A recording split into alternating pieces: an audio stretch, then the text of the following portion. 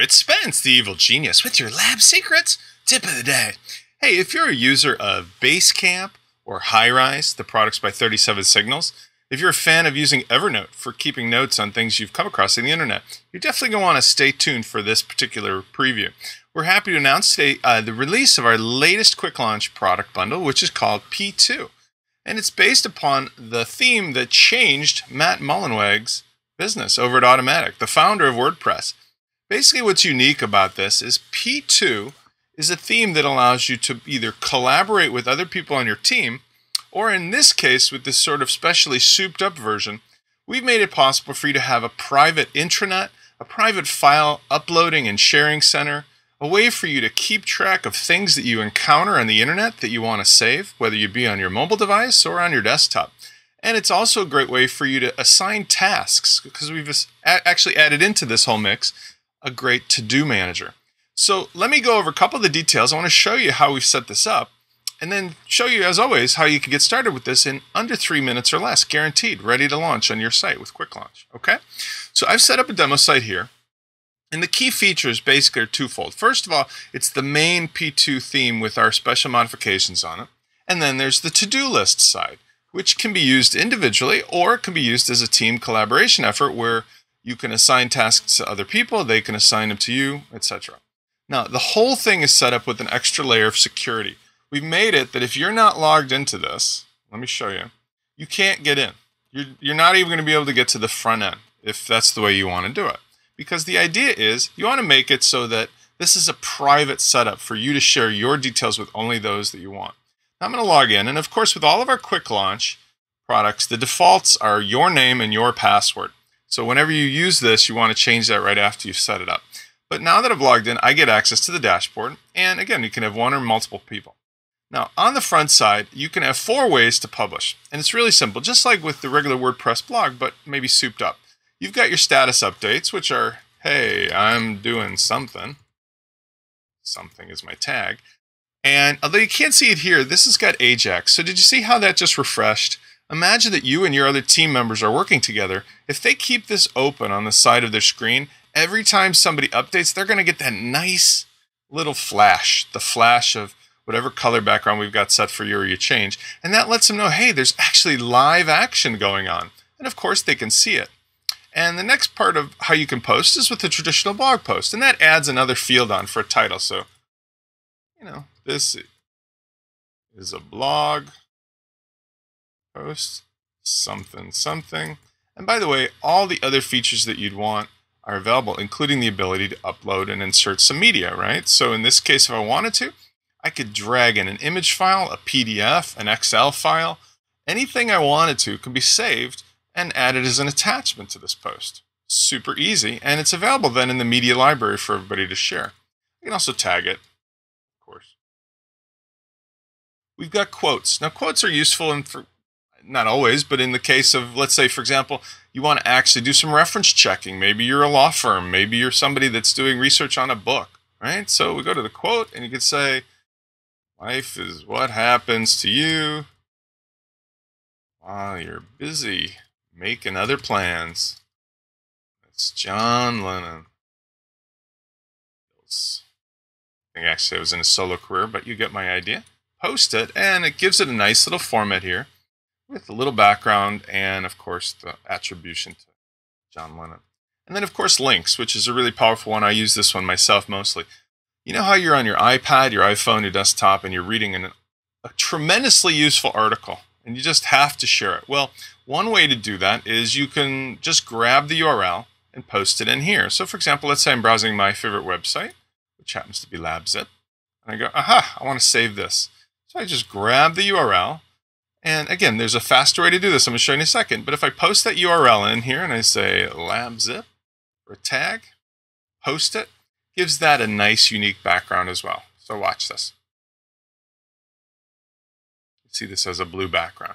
And what's nice about all this is that whatever method you use to post, you can use our high-powered search. We've added in Relevancy, which is a high-powered search tool that actually indexes every single term on your site.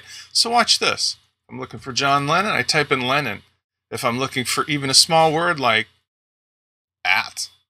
Now, did you see this? For actual words outside of the names of authors and things, you actually have a highlight color.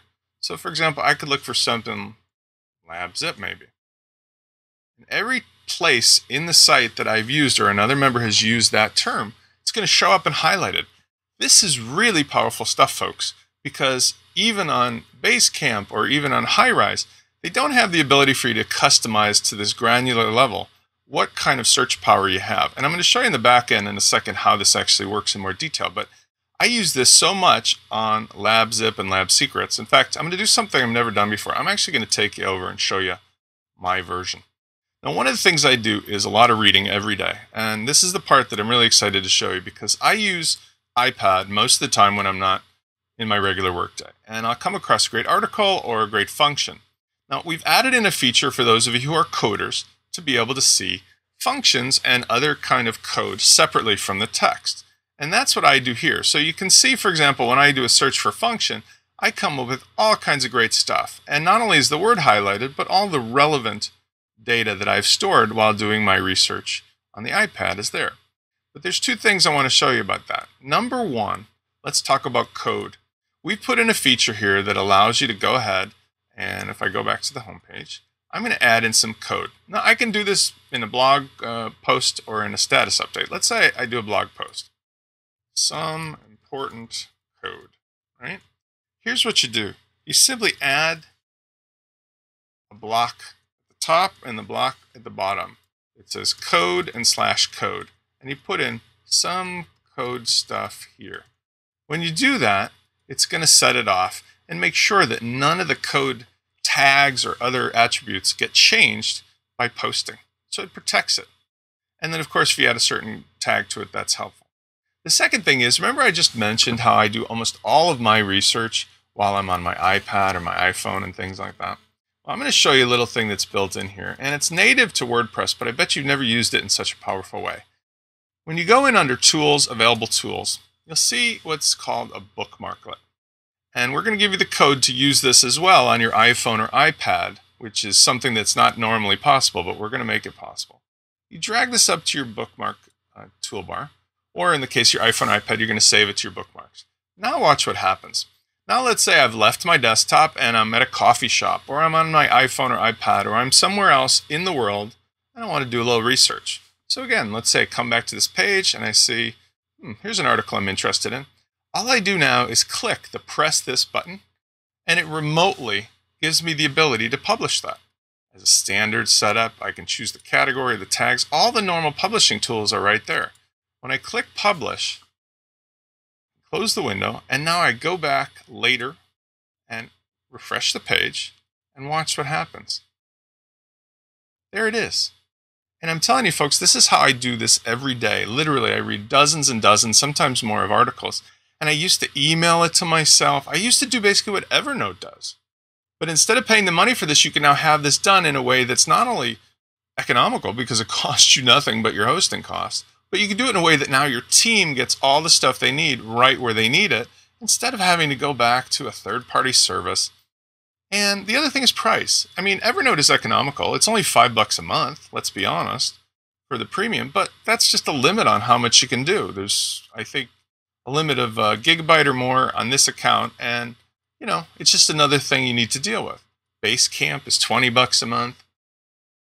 HighRise is kind of expensive. It's got a lot of features, but I bet you not use them all. And even at the base level of a solo plan, it's 5 gigabytes, one person, and $29 a month. That's $348 a year. And you know what? I used to use it. And I could do everything I did with those 3 tools here and more, and in a better way, because of the ability, again, to save my media, to share documents. And let's talk last about organization before I launch this for you. We've got our infinite wealth of other widgets and accessories that go along with this, and I haven't even quickly touched on to do, but I can look up stuff by what I recently posted, by the search I just showed you, by categories, of course, tags and tags clouds. I can also have an authors box.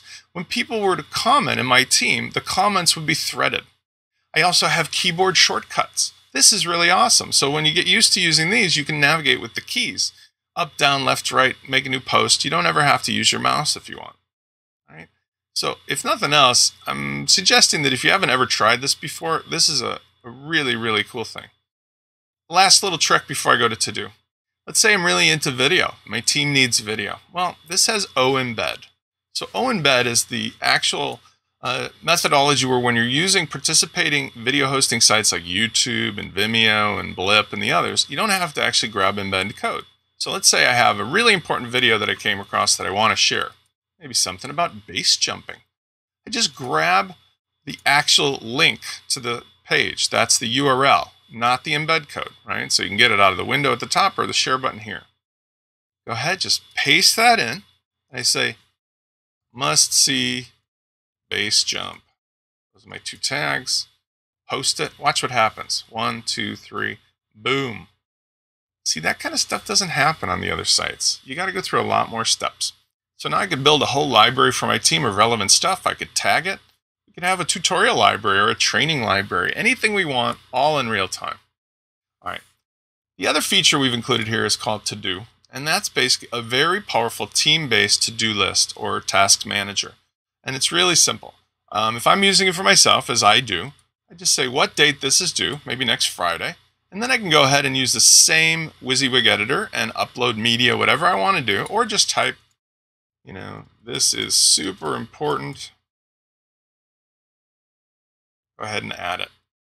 And what happens is I can see this not only locally as my own to-do list, but I can also see this on my iPhone or iPad. And with one click, my mouse or my thumb, I make it go away. If I ever am lost and want to go back to my list, no problem. I just go back to my list here and it shows me all the to-do items I have and all the things that I've completed.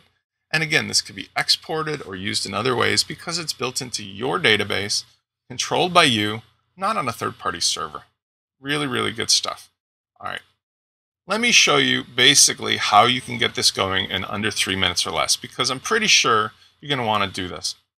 First of all, you want to go over to LabZip.com, and we're offering this for a very special price. We want as many people to use this as possible. So instead of $25, it's on a special for $4.97.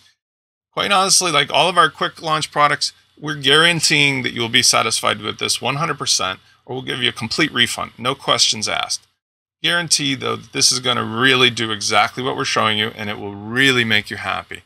So take $5 out of your coffee budget. Try it out, because it's going to be 3 minutes. Ready? Let's try it.